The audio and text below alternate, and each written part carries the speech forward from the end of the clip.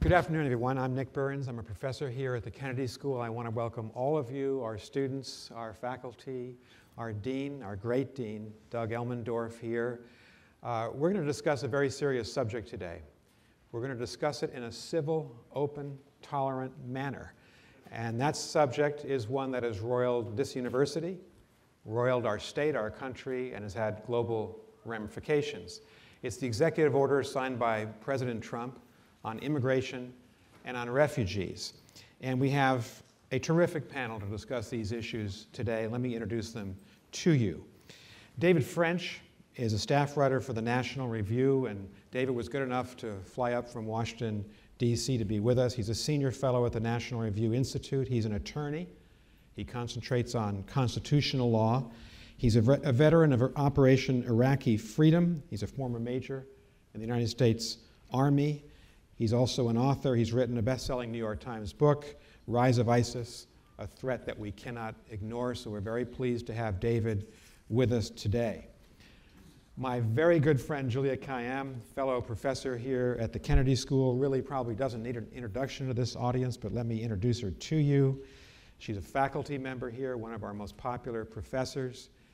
I supported her when she ran for governor of Massachusetts, and I hope she goes back into electoral politics, not to put any pressure on you, Juliette. She is a founder of one of the few female-owned security businesses in the United States, and I have read, and I hope you will read, her book, Security Mom, an Unclassified Guide to Protecting Our Homeland and Your Home. That's Juliette Kayyem. Gil Kerlikowske is a senior fellow here at the Institute of Politics. He's just arrived at the Kennedy School. Gil was Commissioner of U.S. Customs and Border Protection under President Obama. The Customs and Border Protection was formed as part of the Department of Homeland Security when it was initiated in 2003 as a result of the 9/11 attacks on the United States. So Gil had national responsibility for defending America's borders, but also for facilitating trade and travel to the United States. He oversaw 60,000 people in that process every day. And of course, he is someone with an extraordinary background in law enforcement.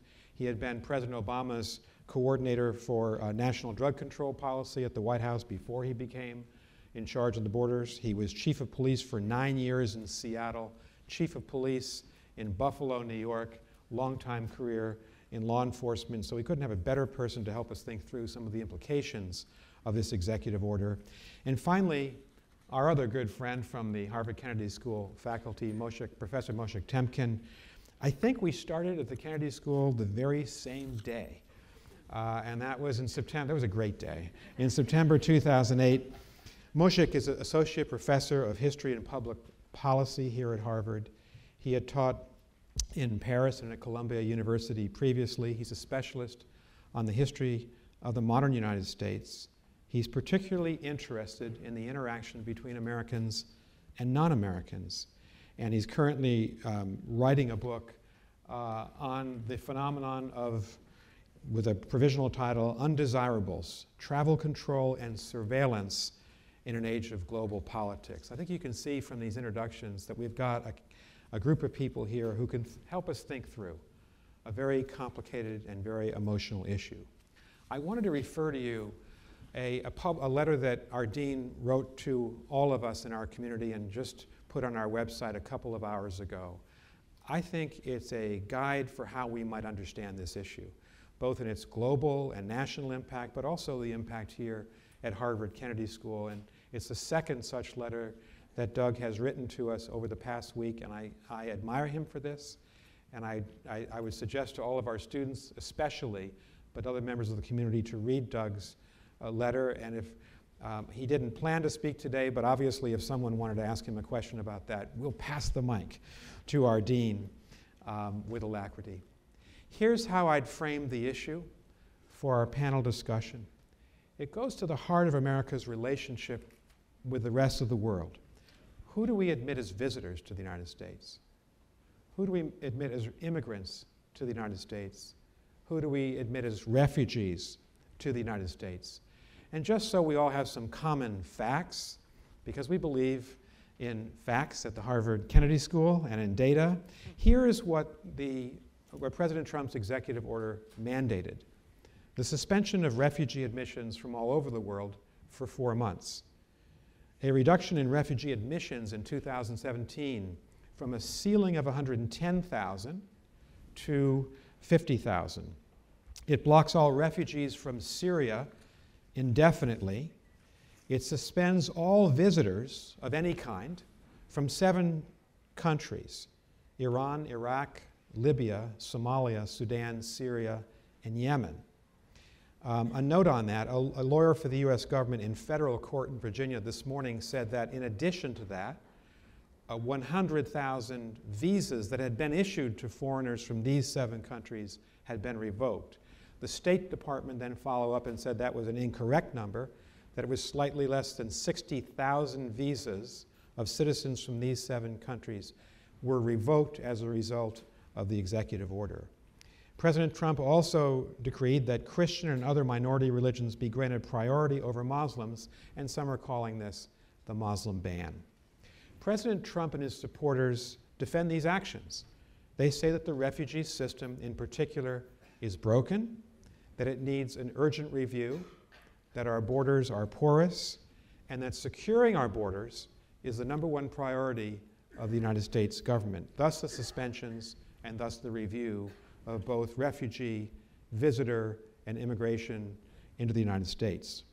The detractors of this decision, both domestic and foreign, I would conclude, say this: that the system is not broken, that we've taken in just under 800,000 refugees since 9/11 with very few problems, that we already have an extreme vetting process. It takes 24 to 36 months to be reviewed as an intending refugee to the United States. Some say this may give a propaganda advantage, a question I'll ask Juliette, to some of the terrorist groups. And I would refer you to an article, a column that David Brooks wrote in the New York Times this morning. He sees it as part of a larger effort, in essence, to withdraw the United States from a leadership position in the world. You've seen the commentary. We're going to discuss 2 important and distinct but related issues. Issue 1, was this the right policy decision for the United States? Issue 2, is it being implemented effectively? Now, I don't want to saddle David, who's going to speak to issue 1, with having to own up to number 2, but we'll discuss that question. One thing is for certain: there's been a major disruption for tens of thousands of travelers coming to the United States. And I think it's objectively true that the image and credibility of the United States has been fundamentally impaired by this decision. It's affected our community. We have Arab students here who've been turned around with valid visas, student visas, who've been studying with us for more than a year, who were turned around at Logan Airport and sent back to their point of origin.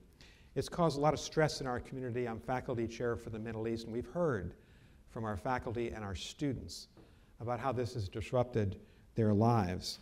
Harvard University this morning joined 7 other Massachusetts universities in filing an amicus brief challenging this executive order, and so that's another bit of news for us today. So that's the background. That's what we intend to do. I'm going to ask each of our panelists a question, maybe a follow-up, and then we'll turn to you for your questions. We always do that. There are 4 microphones, 2 in the floor, 2 in the balconies. We'll call on people sequentially. And let me just, for those of you asking questions, please give us your name, and please make sure there's a question mark attached to the end of your question or your statement. So let me ask the first question of David. And David, we welcome you here today. You're an expert in this subject. You've been writing about this subject this week. Tell us why you support the executive order and why you think that the criticism, you say, has been exaggerated and overblown. Well, first, thank you very much for the invitation. It's an honor to be here on the stage with people who've rendered some incredibly valuable service to the United States, not just in government, but also through their scholarship and expertise. So it's an honor to be here, and I appreciate the invitation very much.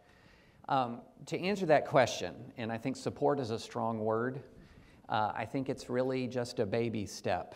in a direction of an overall security policy change, changes that we need in the United States. I don't think it is, in the grand scheme of things, when we look back on the years of the Trump administration, that this will have been as significant an event as we are saying that it is now. And let me back up just a minute. Thanks in large part to the work of Bush administration officials since 9/11, to Obama administration officials after the Bush administration, including people on the stage, we have been mercifully and blessedly free of the massive, spectacular attack like we saw on 9/11. That was the signature form of a terrorist violence that al-Qaeda had started to perfect. They blew up embassies. My goodness, they almost sank an American warship. An American warship hadn't been sunk in decades, and al-Qaeda almost did it. They hit us harder than Nazi Germany ever did, every bit as hard as Imperial Japan did at Pearl Harbor. But that has been through an awful lot of literal blood, sweat, and tears. We have defended their nation from that kind of attack since that time. What we have seen, however, is that the enemy always gets a vote. The enemy knows and evolves and understands and learns how to change tactics. And one of the ISIS innovations has been to, exception with the obvious exception of the pretty complex Paris attack, to try to attack in ones and twos and threes, to try to inspire attacks, to try to infiltrate. And what we have seen just in the numbers is a pretty big ramp up in the number of attacks and plots in the United States since the rise of ISIS, since it blitzed across the Iraqi border in the summer of 2014. Depending on what measure you're going to look at, between 2 to 3 times as many plots executed and disrupted in the last couple of years. So there's an escalating threat environment. In that escalating threat environment, with the reality also that when you deal with terrorists who've had safe havens, at this point now, sometimes for up to 2 years in cities, that there is often a lag time between the emergence of the safe haven and the actualization of the terror threat.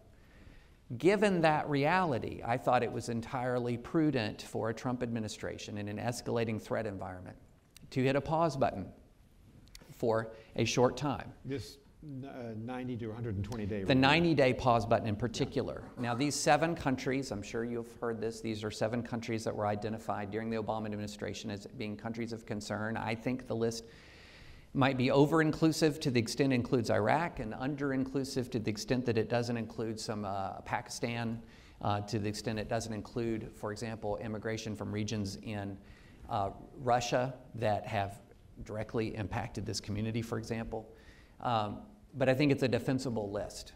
Do I think that this is going to make America safe again, as Donald Trump trumpeted as he signed it? No, I do not. I think it is a small step. The 50,000 number with the refugees brings the number of refugee admissions into a number that's slightly above the average for the 8 years of the Obama administration. It's below the average of the first 7 years of the Obama administration, but not by a whole lot. It's only in this last year. 70,000, I think. In last year, it went up to about 110,000. Yeah. So that's not a number that's out of line with post-9/11 norms. All the hard work is going to come forward. What happens after the 120 days? What happens after the 90 days? And to anyone who thinks that an immigration policy alone will make America safe again is deluding themselves. This is an incredibly difficult challenge. One of the quickest ways, after my own experience in the Middle East, to discern whether somebody knows what they're talking about when talking in the Middle East is if they say, well, here's the answer. It's incredibly difficult. My concern is I don't know that the very top of the Trump administration appreciates the difficulty and the complexity of it, and that's a concern. But I'm mainly interested in what happens after the 90 days, what happens after the 120 days.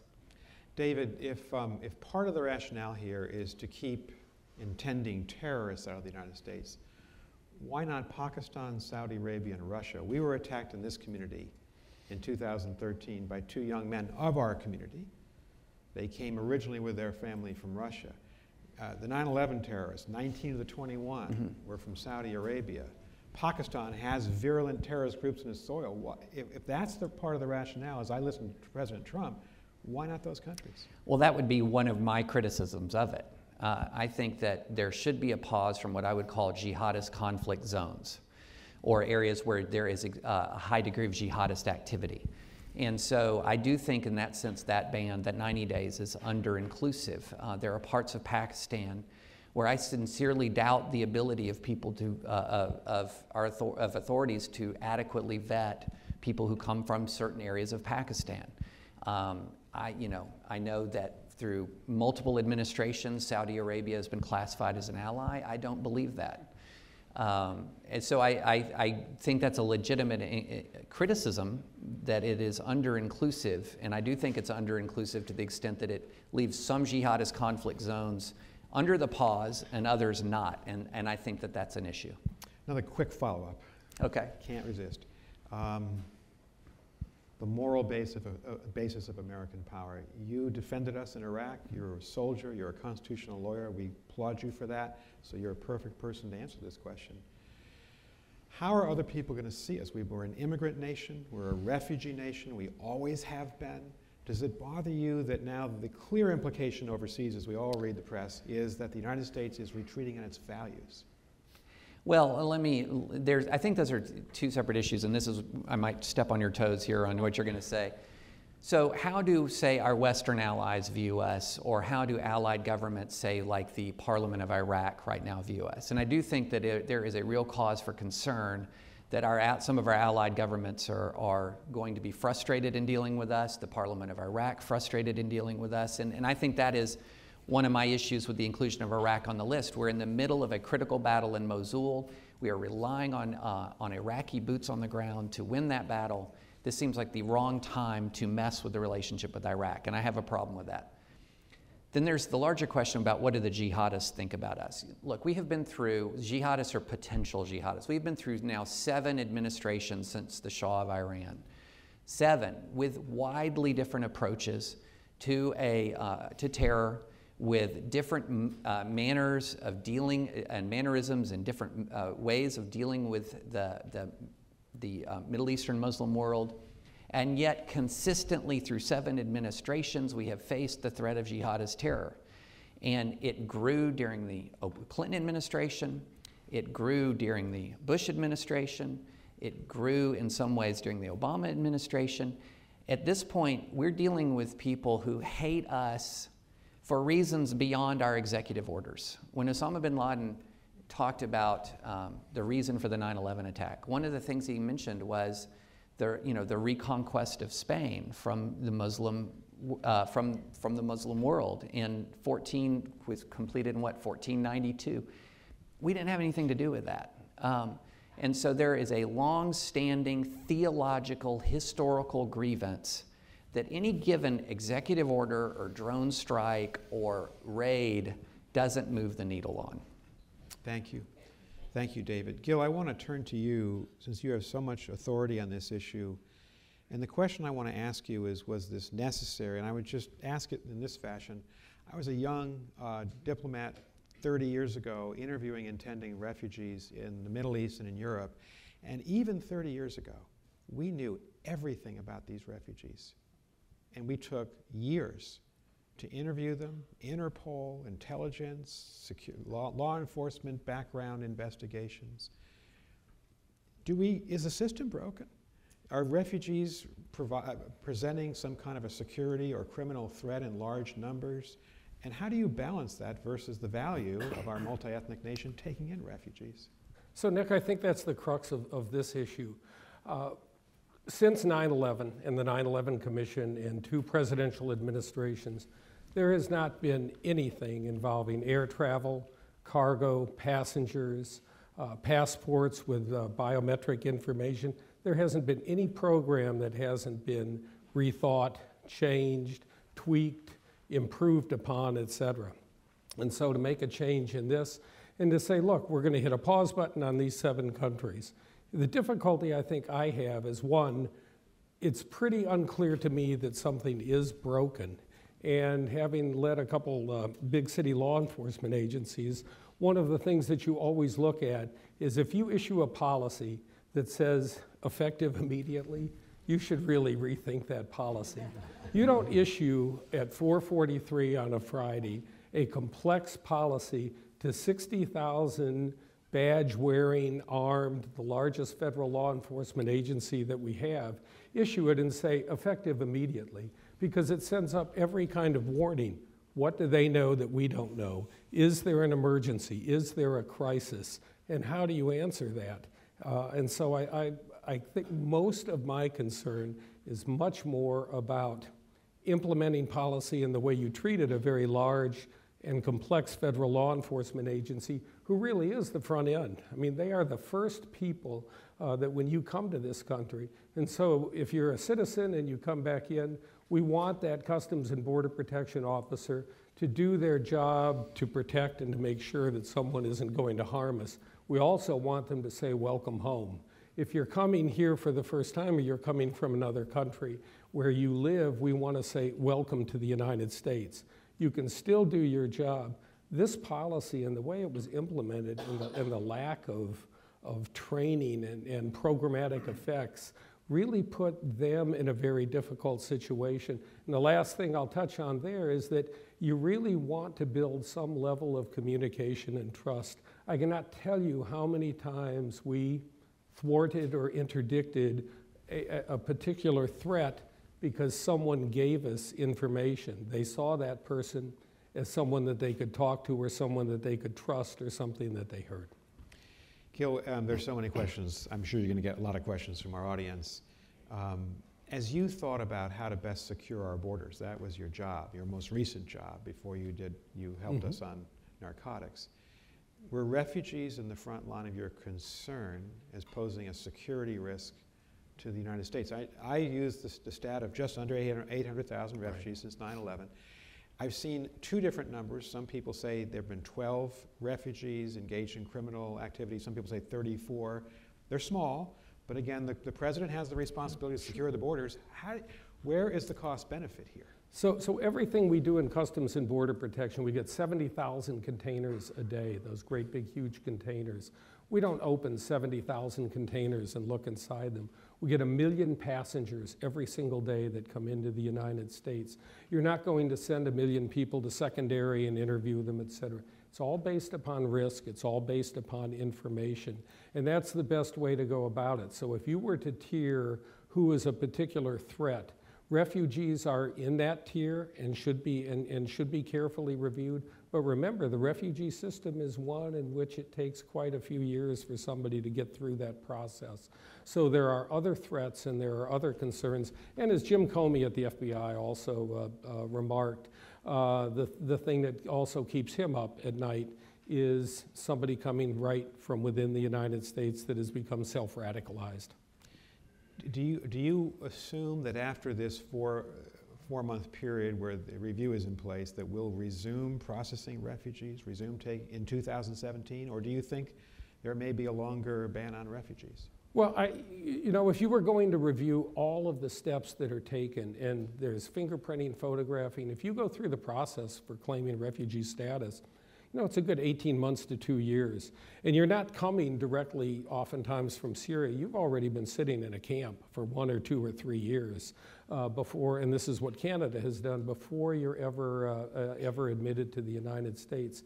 And until the plane lands with you on the plane, you are continuously vetted against a variety of databases, against information, et cetera.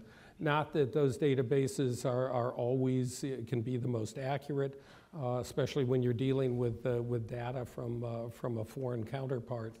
But the process is very thorough right now. If it's going to be improved upon, if it's going to be tightened, and there are ways to do that lawfully, then they should be looked at. If you were advising President Trump today on the greatest security threat that can come across our borders in any way, shape, or form, how would you prioritize? Well, first I would go back to the self-radicalized and the people that are right here. I mean, over and over, the number of threats, the number of assaults, the number of actually horrendous crimes that have been committed in the name of terrorism had been done from somebody right here in the United States, nobody that came across the border. But the second part that I would that I would look at is certainly, can we add additional layers of security at our ports of entry, particularly our ports of entry where we don't have an awful lot of people. If you come in through LAX or JFK or Miami, we have literally hundreds or even thousands of employees there. If you cross from Canada at the port of Raymond, Montana, there may be one employee there. We should probably look at some of those other ports of entry also to make sure that they have the resources and to make sure that they have the technology. Thank you very Thanks. much. Juliette, you're a security expert. You've been a Homeland Security official both for the Commonwealth but also for the federal government. You've written books about this. You live and breathe this. What do you think of the executive order? Right, wrong? It's a complex issue. Yeah. And thank you, and thank you all for being here. Because of the hastiness, I think, of the executive order, which we all agree, unfortunately, I will be sneaking out at about 5:10. I was not able to clear out the entire time, so I want to just let people know I'm not mad at David, if you're worried about that. It's a great question, and the students in my class will know, I think every counterterrorism effort, every Homeland Security effort has to be judged against 3 criteria, which is what animates the way I think about it. Does the policy minimize risk? Second, does it maximize America's defenses? And third, does it maintain our spirit as a nation, who we are? The most conservative person, right, will say, well, I want to get on the New York public transportation system very quickly and get from point A to point B. Therefore, you can't have that much more security on it. Look, we are vulnerable by design. And so the question of what we're doing with our counterterrorism and Homeland Security efforts is, how do we minimize the risk and get our vulnerability lower? Because we're not going to get it to 0. You're not, right? And so that's where, the Homeland Security apparatus of response comes into play, because you're never going to get it to 0. And so it's sort of a mythology to think, well, if we just, do a machete on this group of people, that's going to have an impact on, figuratively, not literally, is going to have an impact on the risk that we have. So by those 3 criteria, this executive order doesn't pass the test, at least from where I come from. Just picking up on Gil's point, the risk of terrorism in this country, and this is a good thing, people, like this is good, right, is that it tends to be homegrown. Why is that a good thing? Well, for one, because these are members of our society. We have ways in which we can try to reach out, try to de-radicalize or identify radicalization. And we don't have generations of men who are traveling to Syria, thousands coming back, and trying to kill their citizens, unlike France and a lot of Europe. This is a good thing. Now, why is that? There's a lot of explanations. One is, we have a very integrated Muslim and Arab community here. We have oceans. It's helpful. You can't drive from Boston to Damascus. But I think part of it is that the Arab community, the Muslim community, which I'm part of the Arab community, this sort of feels like, we kind of are doing pretty well here, right? And so the more that you might do things that might be viewed as isolating the threat, which is, let's just be honest here, is the homegrown threat, the more you put at risk a whole, series of issues around counterterrorism.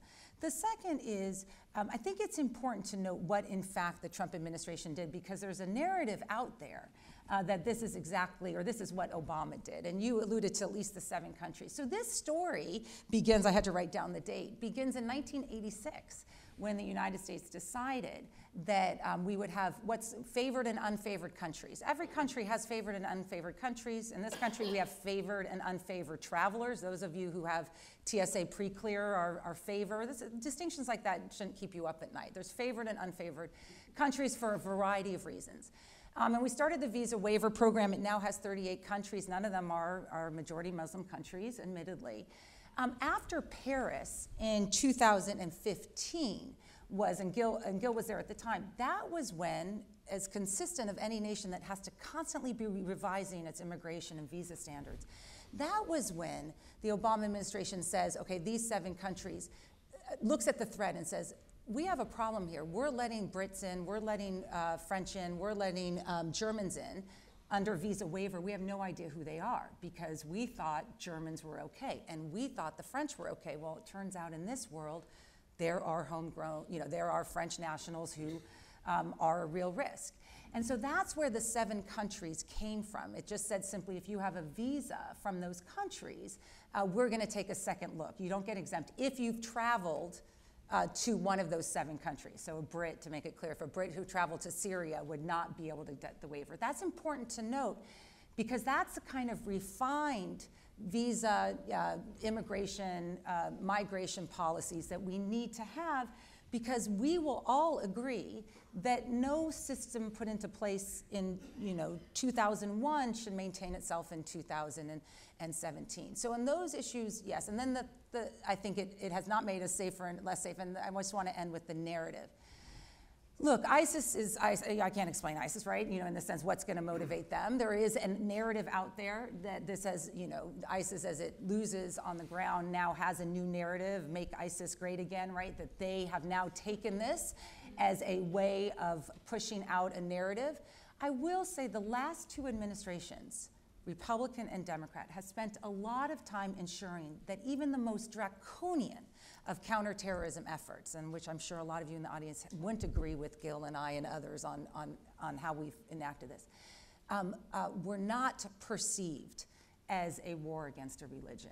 And the carve out in this executive order for minorities and majority states, let alone what Trump has said, what Giuliani has said, I think makes it hard to maintain a narrative that I think we have to maintain because we need moderate Arab states to help us in this war, and because the Europeans, for example, have a much different problem than we do. So overall, based on the criteria I think are important for an effort that will last many decades ahead, I think this fails. Juliette, 2 quick follow-up questions. The first is this. To give President Trump his due, his most solemn responsibility is to defend the country. He's obviously taking that very seriously, as he should. He also presides over a country which, on an existential basis, is an immigrant and refugee country. So if you're an American in this audience, we're all immigrants or refugees. And there is not just a tradition, but there's a value there that we are multi-ethnic, multiracial, and that we come from all over the world. If you suspend it, even for 120 days, and then threaten to suspend it further against certain religions, how do you, as a policymaker, deal with those 2 very important priorities as the President of the United States? Well, I think, and I agree, look, the solemn duty to protect and defend, I mean, we've all lived it, and David has certainly fought for it. So, and so that is key. I think, though, that's just, that doesn't tell you anything, especially at a school of public policy, about what is the nature of that protect and defend.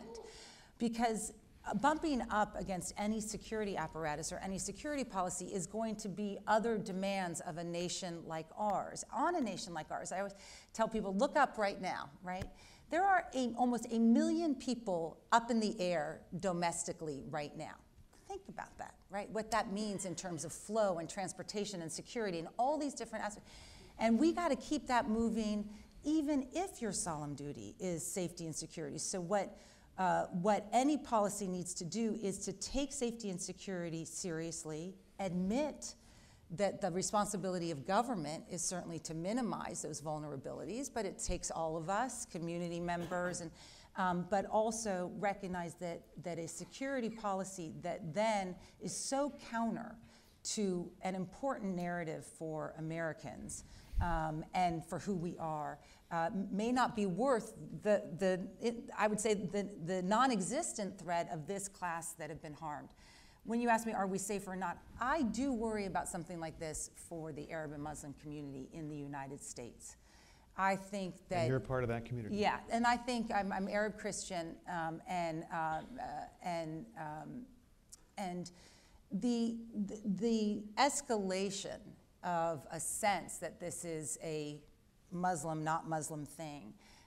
There's 6 million, almost 6 point something million Muslims in America, citizens, let alone all the visitors. I do think also that this sort of ratchets up a concern, and I think that community is rightfully not only angry, I think because of some of the issues, but rightfully concerned about whether this might animate a sense of us and them, which we have been incredibly, this is where I say I'm a happy news person. This is a good news story for America. We don't have the problem that France has right now, or that Germany has. You've been really good in taking my people and, you know, making us like totally American, as I say that. But that's a good thing. So last follow-up. We instituted a visa waiver program. You referred to it over the last 25 years. So citizens of France, Germany, Britain entered the United States without a non-immigrant visa. Is that going to go away now? So, will Congress repeal visa waiver? So there was a hint of it after Paris. You guys can't understand what it means for us to grant visa waiver, because it means for US citizens in the room. This is why in your dreams, when you have that romantic vacation in Paris with your loved one on, you know, on a Friday and you surprise them, it doesn't happen, I know, but that you can go to Paris on the weekend. Because we don't have to apply we don't have to do their that. countries. It's mutual. So one of the reasons why we've never reformed it is the sense by the business community, by students, by everyone, that this is no way to run a country, right? That we have so many people traveling back and forth for good reasons, for the, you know, the movement of people and goods and ideas that make this country great, that is not allowable. There was, and I don't think, I think it will, I cannot imagine, given that there's no threat, you know, just really not, there's a threat, persistent threat, but that absent something quite large happening here, that détente between us and those visa waiver countries won't hold. There is a part of the executive order that reformed a small part of the visa waiver program, that some people who do go back and forth will now have to be interviewed. That was waived. That will be a burden on a large part of the business and student community. But absent something happening here, I can't imagine it. Thank you. But I've been so wrong. Thank you. Moshik, give us some wisdom. You've thought deeply about these issues, and I'd frame I'm not the right guy for that. You're the right guy for it. I would frame it this way. We've had an historic tension. It's in our national DNA. Are we engaged in the world? Are we isolated from it? Hamilton, engage. Jefferson, isolate. Lindbergh, isolate. FDR, engage. We have that right now in our national dialogue. Just turn on the television set. Do you see these measures as a break or as a continuation of this big debate over 240 years as to who we are and how we relate to the rest of the world? Right, good. Thanks, Nick, for inviting me. So we've been talking about a lot of things: security, immigration, refugees. Those all have different histories. I will say this, as you pointed out, Nick, just now, the history of this country is a history of immigration and immigrants, very much so, at least for the past 200 years. Immigrants built this country. Immigrants are, as you pointed out, in many ways would make this country great. It depends how you define great. The way I define it is, it makes it a place where people want to come. They want to come here to study. They want to come here to work. They want to come here even for the reasons of simply liking American culture, American society. They're looking forward to watching the Super Bowl on Sunday, right? Just as much as U.S.-born U.S.-born people are. At the same time, the history of anti-immigration is also almost as old as our country. There has always been a strong anti-immigration impulse in the United States. Has a long and complicated history that I can't go into detail Including now. here in Massachusetts with the Know-Nothings. Especially here in Massachusetts, well into the 20th century. And the examples are many. We had in the 1870s the China Exclusion Act. We had later on, especially in the 1920s, really a shutdown of immigration from places that were considered then undesirable, Southern Europe, Eastern Europe, Asia. And the opening only happened in the 1960s. Of course, that shutting down of immigration in the 1920s led to a major refugee problem during the Second World War, when this country was closed to immigrants, not to immigrants, to refugees who couldn't get in. Many of them wound up dead in genocide. So that history, I think, is being, to some extent, relived now, and sort of in a new and slightly bizarre iteration. I will say this about the previous sort of, that's the continuity part maybe, and that anti-immigration impulse, I should add, and this is going to sound maybe unpleasant to a lot of people, has always had a strongly racialized component. Okay? That was the case in the 19th century. It was the case in the 20th century. It was targeted at particular populations that were considered to be then sort of unassimilable, undesirable, right? They couldn't adopt to the American way of life. And, it should be said, also considered in many cases dangerous. So at the start of the 20th century, we had, including here in Massachusetts, in New York City and other places, we had terrorism. We had terrorism that was often, not always, but often conducted by people who had come from some of these countries. It led to a so-called Red Scare, first Red Scare, and mass deportation of people, and then closing of the doors. So there's always been some correlation between security fears, genuine security fears having to do with things that happened, and a more overall general perception of a danger that a particular group of people from particular origins represent.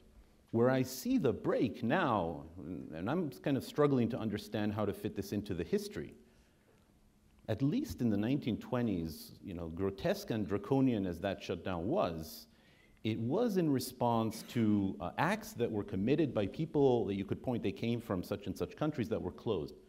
If I understand correctly, in the 7 countries that have been closed down, in the past 40 years, there's not been a single terrorist attack in the United States, at least that I'm aware of, committed by anyone from those 7 countries. So I'm a little suspicious when I think about it in historical perspective. Then I look at the list of the countries that are not closed to coming to the United States. And I actually can't say there is a religious test, because there are Muslims from other countries who are not included in this ban. They come from countries, you mentioned some of them, Saudi Arabia and others, and I'm starting to wonder, well, what is the difference between Saudi Arabia and, let's say, Somalia or Syria? Well, it seems to me, and if you look at the statements made by the current president while he was campaigning, if you look at the texts and statements made by the person who is now one of his closest advisors and seems to be, in many ways, the most powerful man in the country at the moment. This is Steve Bannon. Thank you. I didn't want to say the name, but thank you. I thought we should. It seems to me that there is a particular worldview here regarding Muslims. It's not that all Muslims are going to be banned. It's Muslims that may be in need, Muslims that are in crisis, Muslims that need our help, Muslims that pose supposedly a risk in terms of our economy, in terms of, in theory, maybe jobs, people's own wealth.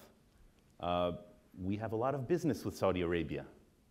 So there are Muslims that contribute to our coffers and Muslims that don't contribute to our coffers. It seems to me that that's at least a distinction that I'm seeing, if I have to put it in historical perspective. Let me ask you a follow-up on that point. At the beginning of the Syrian civil war in 2011, the United Nations said there were about 22.4 million Syrians. The United Nations now says that 12 million of them are homeless. It is the greatest humanitarian catastrophe since 1945, when the world blew apart. And you have about 5 million Syrians outside the country, and Jordan, Iraq, Turkey, Lebanon. 1 of every 2 kids in the Lebanese public schools are Syrian refugees. You have about 1 million Syrians, 1.2 million in Northern Europe, Germany, Sweden, Finland, Netherlands. And you have 7 million Syrians homeless, displaced, bombed out of their homes inside the country. This is an urgent catastrophe. Let me ask you an ethical question. We have to deal with these at the Kennedy School and in life. Yeah. Is it right that we suspend all Syrian refugee admissions in the greatest crisis in 72 years? Well, thank you, Nick, for that question. My impression, again, as a historian, is we're having a very serious-minded discussion about security here on this panel. We have experts on the topic. I'm very skeptical that this is actually about security. I just have my suspicions about it for the reasons I mentioned before. It seems to me that this is part of a history of signaling who is wanted in this country and who is not wanted in this country. That isn't to deny that we have genuine security problems. It also strikes me that the most terrorist attacks that have happened in the United States and the greatest violence committed in the United States in the past, let's say 10 years, right, been committed by people who are not Muslims and certainly not from those countries, right? We are not having a discussion about them. What I think is going on is that the Syrian refugees represent a group that the current administration is signaling as a matter of principle and policy and worldview. We reject the idea that the United States is in any ways indebted ethically to helping these people. I wouldn't even use the word ethics in the context of what this administration is doing. So that's my fear. My fear is that the Syrian refugees are being turned away not because they pose a security risk, but because they are refugees, and because it's a signal of what kind of country we want to have, the people in this room want to have. 50% of our students are international, and I think this is part of what makes the school great. Mm-hmm. And currently, we seem to have people in government who hold a worldview, among other things, of a coming war between Christianity and the Muslim world. And these aren't the ramblings of someone on the internet. These are people very close to power or in power. So I'm afraid that we can't just isolate the question of security, as far as I can tell, historically speaking, from these broader concerns. So we're going to thank you, Moshik.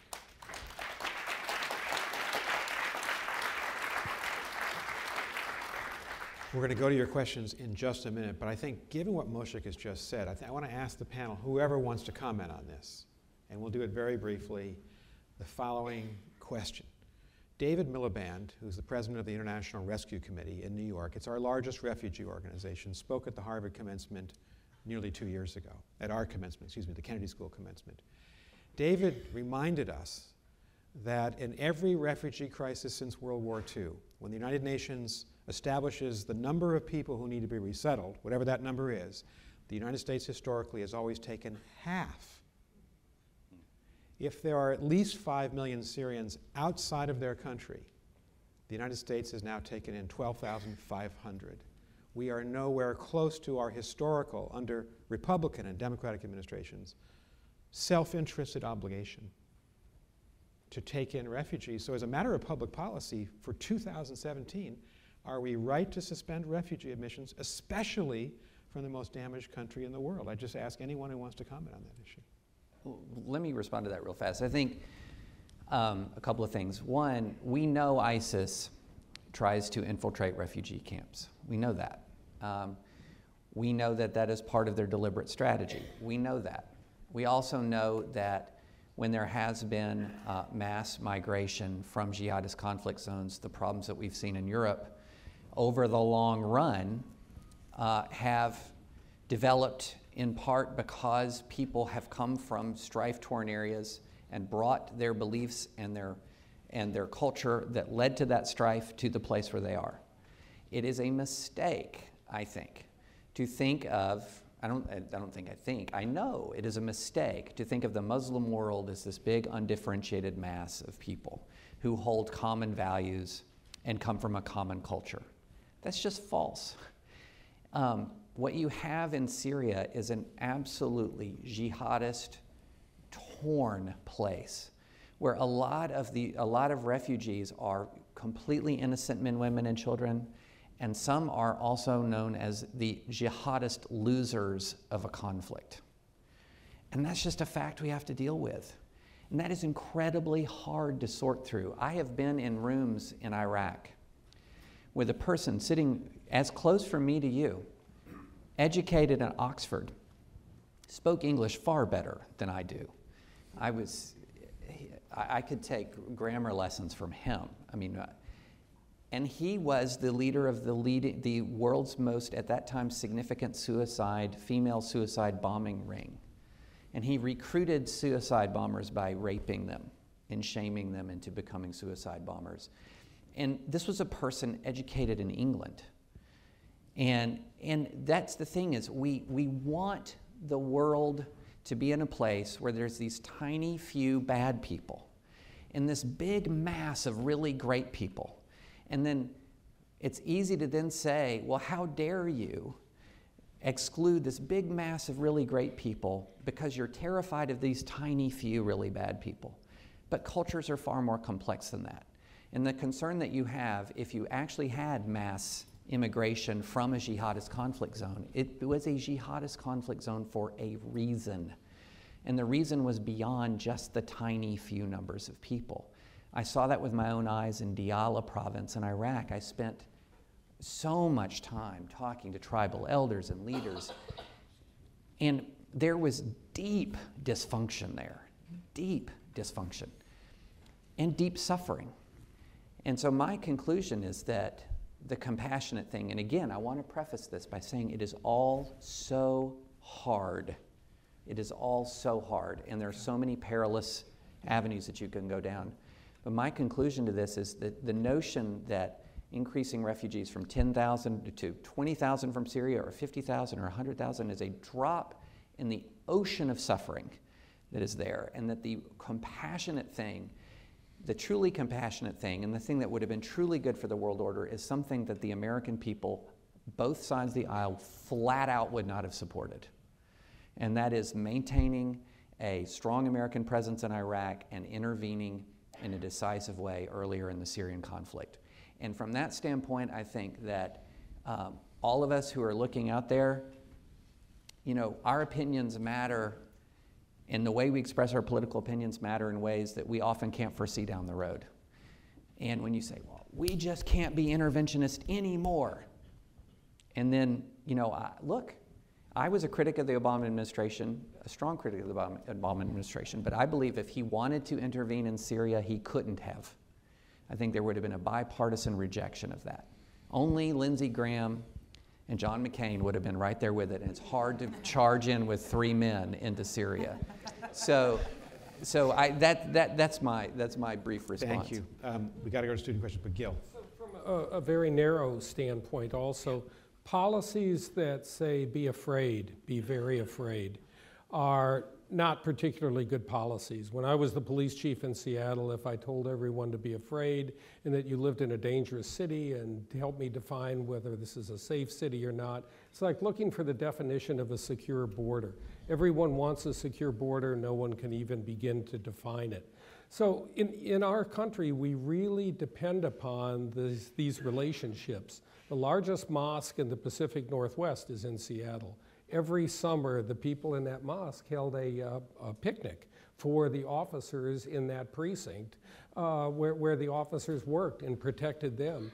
You want that type of trust and that type of information, and these overarching policies that tell you to be very afraid. I lasted 9 years as a police chief. I wouldn't have lasted a year as a police chief if I told everyone in that city to be afraid, be very afraid.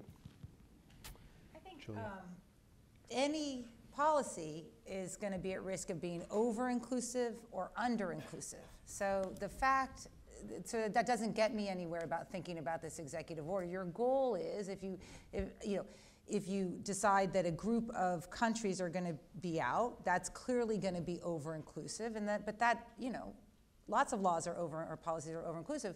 The question is it over-inclusive for the harm that we have, and are there means by which you can make it less draconian? And so, this either or, which I think my side and your side, we all have a tendency. I mean, one of the worst things that I think that may come out of it is that, Democrats all think, well, we never can reform immigration or refugee programs anymore because that would mean excluding all refugees, right? We have to admit reforms have to happen. And so one thing I think to think about is, even if you would narrow it down to this pool of people, were there better ways to do this? and not just the operations of the rollout. Technology, vetting, shared intelligence with our Muslim countries, intelligence internally here, all the different pieces that go into who gets to come into this country. And boy, I think I would feel a lot better, let alone the long-term impacts, that we might actually get the person that we could conceivably be worried about through that than through a blanket ban. Final comment. Yeah, so regarding the implementation, I think it's really interesting. So we talked a lot about the executive order itself, which, at least to me, on the face of it, doesn't make a lot of sense in dealing with these issues that you raised. But the implementation of it, as you pointed out, Gil, happening the way it did, kind of agency, agents not knowing exactly what they're supposed to do, the speed in which it's done, that indicates to me, again, a sort of, I'm looking for the right word, a sort of mean-spiritedness or cruelty. So that it's not done out of, the way David framed it, sort of with regard to the tragic situation of these people, and it's actually done almost with a gleeful, chaotic joy, right? How miserable can we actually make these people at the airport? So let's say of course we have security issues and we have potential threats, and we might imagine that a 2-year-old Syrian baby might grow up to become a terrorist someday, perhaps. What does that have to do with a couple of 85-year-old Iranian people who have been living in this country who are detained at the airport and held for hours? What does that have to do with someone from one of these countries who is scheduled to go through heart surgery? All of these cases, it seems to me, any border agent would know that the risk is very low, and yet they all seem to have been caught up in this dragnet. That's very worrying to me, because I also think it signals an attitude about these refugees and immigrants that is very different from our more hopeful one that we're suggesting here. And then final comment about borders and agents. And Gil knows more about this than I do, but I'll say something anyway. So the history of this is very interesting. The thing about border agents is that only they can let you in the country. So this is something also worrying from a historical standpoint that we've seen. And we've seen judges all over the country basically telling the administration what you're doing is illegal and unconstitutional. But then we see a gap between what the judges are saying and what is actually happening at airports, right? And agents at the airports, you have to feel for them because they don't know who's in charge.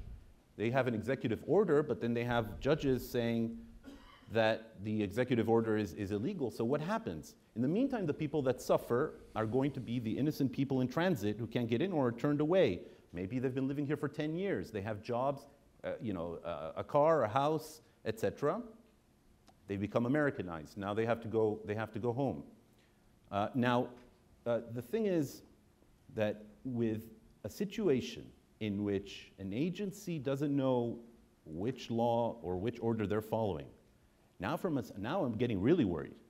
Historically, I'm getting worried that it's not clear exactly who is in charge of policymaking in this country, who is actually ruling on these issues, and whether the executive authority, right, the administration, is actually respecting the judiciary. And it's only been less than 2 weeks. So as a historian, I'm worried about that. So we're going to go to questions. Thank you to everyone.